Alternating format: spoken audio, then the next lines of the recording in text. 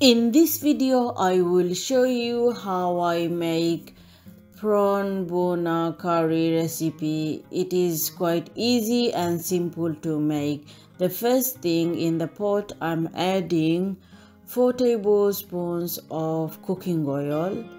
If you want, you can use olive oil, whichever you prefer. After adding 2 medium size of smashed onion and add 2 tablespoons of salt. Now give them a good mix. After mixing the onions, add 2 tablespoons of garlic and ginger paste. After, close the lid and leave it on medium flame for 5 minutes. 5 minutes later, look, check the onions. Onions are getting brown color. Now time to add the masala. Add half tablespoon turmeric powder, 1 tablespoon coriander powder, 1 tablespoon cumin powder, 1 tablespoon spicy red chili powder, 1 tablespoon non-spicy red chili powder.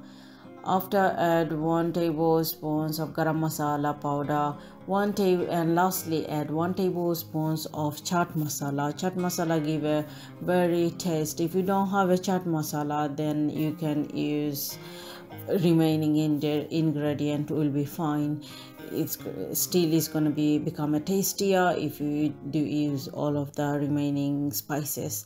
Now mix the masala for 2 to 3 minutes. Now masala mixing is done. Now add our 6 to 8 green chilies and again give a good mix. After mixing the masala and green chilies, now time to add our washed and clean 1 kg of prawn. Now again give them a good mix. After mixing, now I'm gonna close the lid for 5 to 8 minutes on medium flame, on low flame. After 8 minutes later, now let's check our prawns. While we are checking here, I can see that all of the water is coming from the prawns. So here I'm not gonna add any additional cups of water. If you do want to use water, then you can use 1 cup of water, but I want to be like this, that's why I'm not gonna add any additional cups of water. Now again I'm gonna close the lid for 5 minutes. 5 minutes later, now time to serve. Look, our prawn masala curry is now ready. Is very tasty. If you want, again you can use 1 cup of water and 5 minutes later it will be done. Now lastly, add our 1 handful of fresh coriander chopped and give them final good mix.